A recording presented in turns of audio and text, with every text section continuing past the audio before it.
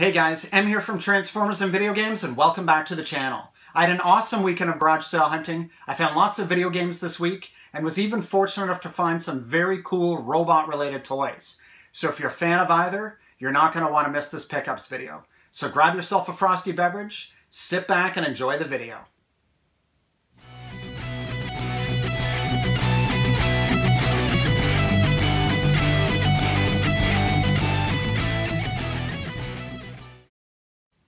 Okay guys, before we get into the pickups, I just wanted to mention that this is actually the most money I've ever spent on a morning of garage sailing. I spent just under $200 Canadian on everything I'm about to show you. And although maybe that sounds like a lot of money, I think I got some really great stuff. And this is probably one of my best garage sailing days ever. So without further delay, let's get into the pickups. Alright guys, so at the first garage sale I stopped off at, I scored this PS2 Fat for $10.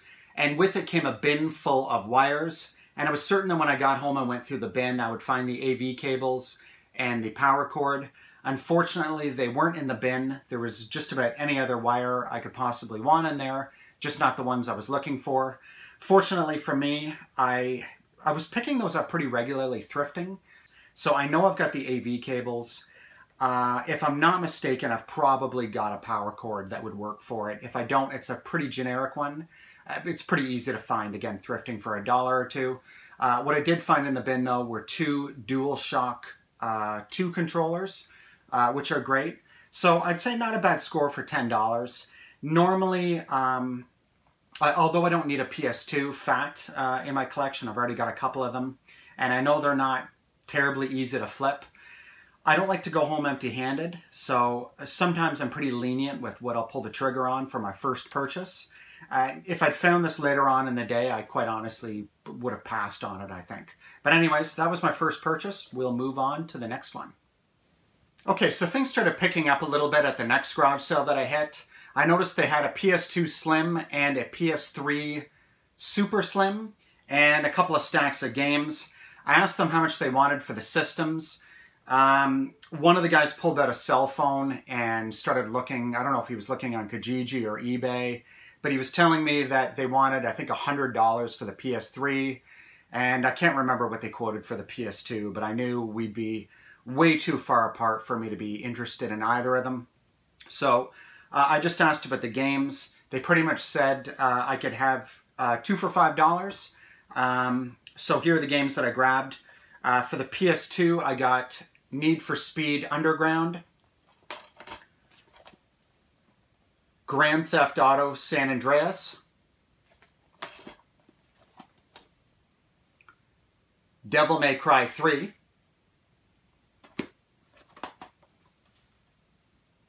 Need for Speed Carbon,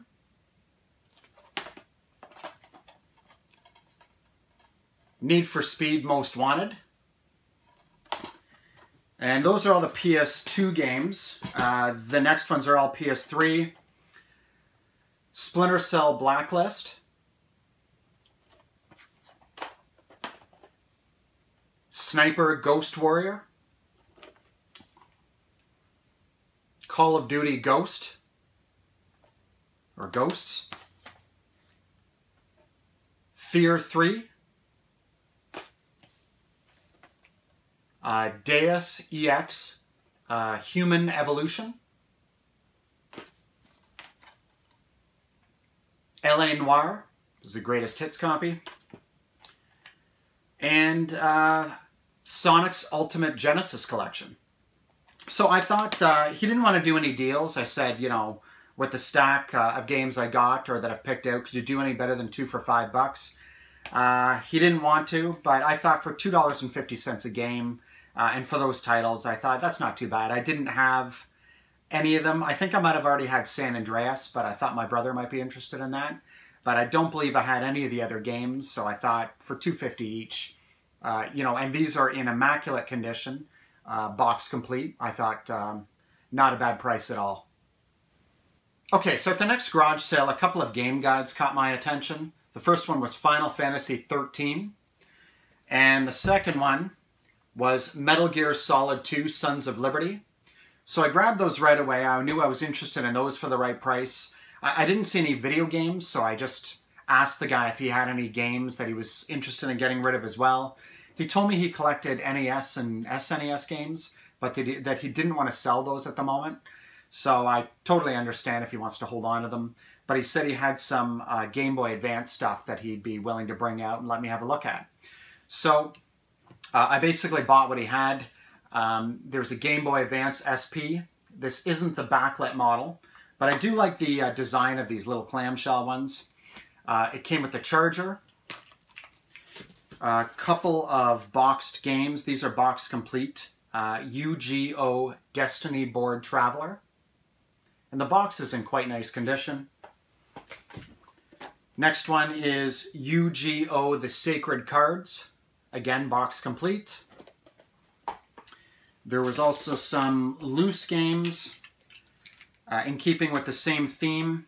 UGO Double Pack. Thought there was another one here. Yeah, UGO Destiny Board Traveler. This is a second copy of it. I did look in the box, and there was a copy of it in the correct box. So I guess he had a second copy for some reason. I also got Monster Trucks, Namco Museum, and the last one, Breath of Fire. So that was it for the Game Boy Advance stuff. He did have one single PS1 game, so I ended up getting Bust-A-Move 99, and this is box complete. I know the name of this game. I can't say I've played it before, but based on the back, it looks like just a standard bubble shooter that's been on just about every cell phone over the last 10 years. But I don't have a particularly large PS1 collection, so I'm more than happy to add Bust-A-Move to it. Okay, so at this point it's about 11 a.m. It's getting a little bit deeper into the morning, and I start getting concerned that given all the competition in my area, that most of the good stuff that's available will be gone. But I ended up stumbling upon a little street sale that didn't have very good signage. Parked my car, got out, and at the very first table that I stopped off at, they had Nintendo games. So I'll show you what they had here. Before I get into the titles, the guy said he wanted $5 a game. And just as I sort of looked through the titles, I guess he had a change of heart, and he said that he could actually do $3 a game. So, of course, for $3 a game, I took what he had. The Goonies 2. Knight Rider.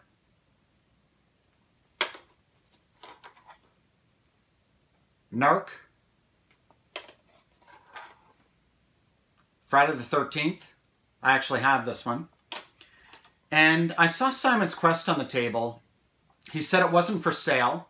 So I just asked him, you know, why is it out? And he said, I guess it was out by accident. He told me the game doesn't work, so he wasn't selling it. And I told him I'd be more than happy to take it if he wanted to just throw it in if it was broken. So he threw in the game. I ended up cleaning it with some contact cleaner. I still haven't managed to get it working, so now I just want to do a bit of a deeper cleaning. And hopefully I can get this going. But again, I'm not out of pocket anything for it. And with this bundle, I actually got one other thing. I got one of the little Hyperkin NES clones. So it came with the system, 2 controllers. The AV cables are attached to it, and there's the power source there. So I got the entire bundle there with the games and the NES clone console. What would it have been? $3, $6, $9, $12. He gave the whole thing to me for 20 bucks. So I would say that's not bad at all. So now here's where things start getting really interesting for me as a Transformers collector. The same seller that had those Nintendo games, I walked over to another table he had, and I see this sitting on there. So I knew right away this is obviously a knockoff G1 Optimus Prime. Hopefully I've got that on my shot.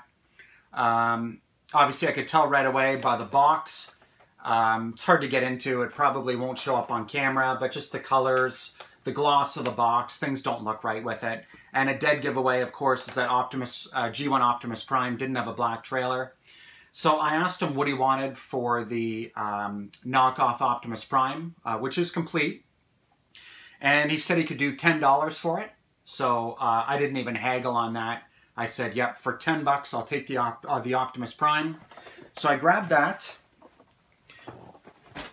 Okay, so the next thing that caught my eye from the same guy is this Toynami Voltron Defender of the Universe. It's like a 25th anniversary masterpiece style Voltron figure. So this caught my eye, and I asked him if it was complete. He told me it is 100% complete. Nothing's broken. I'll quickly show you. I'll just slide the lid off here and show you the inside of the box, which I think is far more impressive. Look at that. Just an amazing looking set. Anyways, I had a quick look at it. Everything looked to be in good shape. Nothing seemed damaged. I asked him what he wanted for it. He said 50 bucks, and I was like, I don't know. I was interested for that money, but you never know with some of these figures. I think it was this set. The connecting points for the arm lions were pretty fragile, and I didn't really have time to start opening it up and checking everything over thoroughly. So while I was thinking it over, he said, you know, how about 40 bucks? And I thought, you know what? I said to him, if you could do 35, I'll take it. So he agreed to 35 bucks for the Voltron, and he also told me that he had a couple of Super Mario games that weren't on the table earlier. So he pulled out Super Mario Brothers Duck Hunt, Super Mario Brothers 2, and Super Mario Brothers 3. He went a little bit higher on these games. I know the other games that he was selling, he went $3 each. These ones he gave to me for $5 each. So, yeah, I grabbed this and the Voltron, you could say, for 50 bucks. Again, the Prime was $10, and the Hyperkin system and the original NES games were $20. So I thought that was a fantastic deal for some really great stuff. I had actually been looking in the stores for the Classic 84 Voltron that they were selling. I know in the States, I think at Target and Walmart. It hasn't made its way to Canada, but now that I have this one, honestly, I'm not too bothered whether the other one comes to Canada at all now. I think this will be, this will sort of scratch that itch I had for a fun Voltron that I can put on display and probably handle a little bit without it getting damaged. So anyways, I thought that was just a fantastic haul for the money. Okay, so at the next garage sale, literally just a couple of doors down from that first guy where I bought the Transformers and the Nintendo games, a guy had some Wii games. I had a look at the titles. It was nothing I was interested in. I think they were only $2 each, but I just wasn't interested in those titles at all. I asked him if he had anything older. He told me he had an original Nintendo in the car, but that he could show it to me if I was interested. So I'm like, yeah, sure, I'm totally interested in the Nintendo. I found it a little strange that he had it in the car of all places. I asked him on the way to the car, you know, why it wasn't out, and he said he didn't think anybody would be interested in it, so he just stashed it in the car. Anyways, I gotta say, it came in the world's worst box, so I'm not going to show the box. That's actually in my garage right now. I don't know if it's moldy or what. The box stunk, so I don't want to bring it into my house.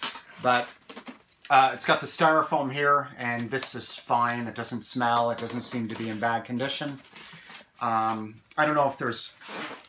maybe the box took on water or something. I'm not sure what the issue was with it. So here's the system right here. You can see that the Nintendo itself has some bad sun damage. There's a little bit of sun damage on the two controllers. The zapper seems fine. It comes with the power source. So, I don't know. Because of that, because of the condition of that box, I wasn't sure if it had taken on water. I didn't want to take a big gamble on this particular Nintendo, so I was only mildly interested. I asked what he wanted for it. He asked for 25 bucks. I told him I could do 20 bucks, again, because I wasn't sure. I pointed out the box, and I just said it looks like it's taken on water, so this Nintendo might be corroded inside, or you know, not in working order. So anyways, he had no problem giving it to me for 20 bucks. After I bought this and we headed back to his garage sale, I said, do you have any Nintendo games? And he said, yeah, I do. They're actually on one of the tables at the garage sale. So I wanted to hurry back to get them before anybody else grabbed what he had. And fortunately, we got there and everything was still there. Well, for starters, he had the control deck instructions,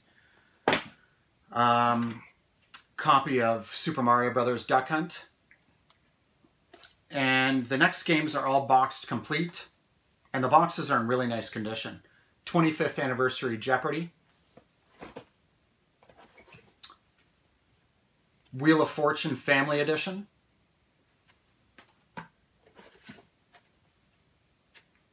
Dr. Mario,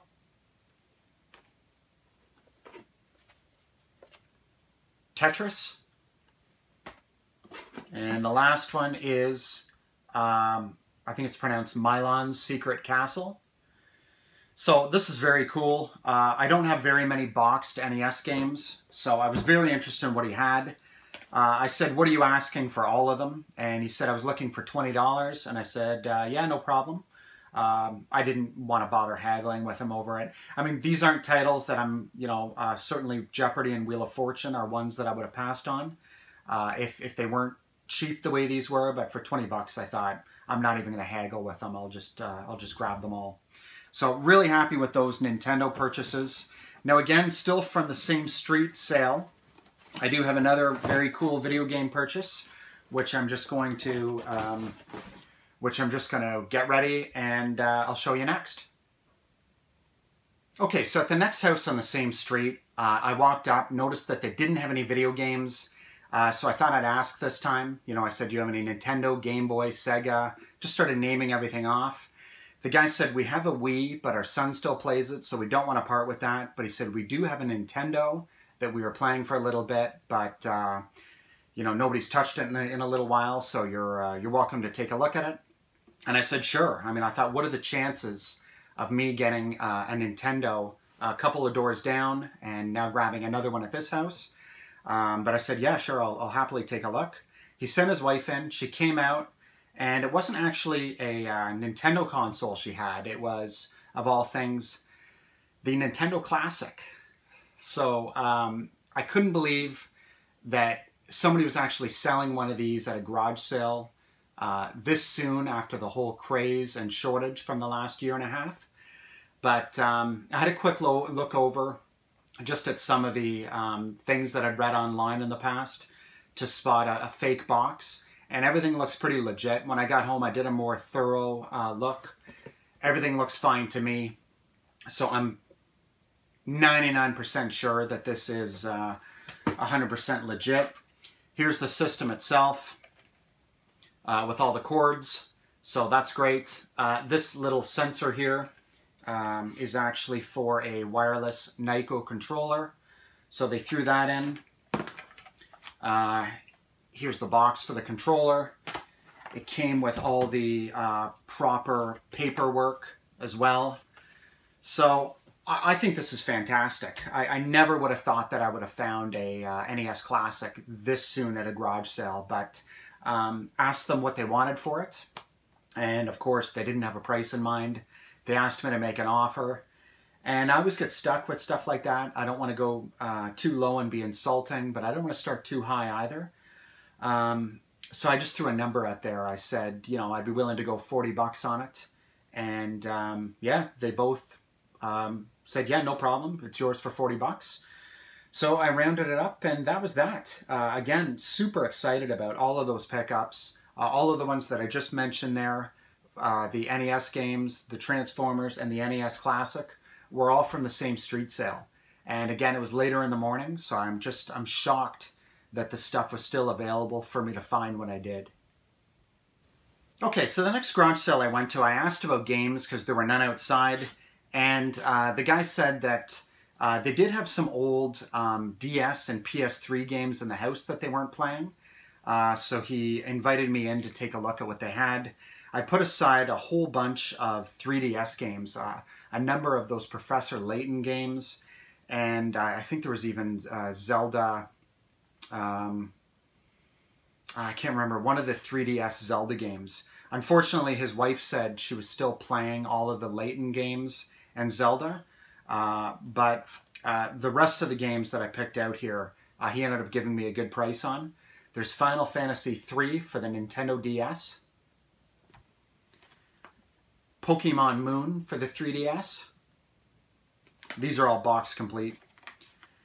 Little Big Planet Game of the Year Edition for the PS3. I think I might have this though. I wasn't sure though. Call of Duty Black Ops for the PS3.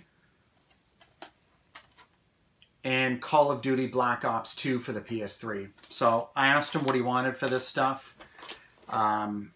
Fortunately, I found somebody that was willing to name a price. He said he would take 15 bucks for everything.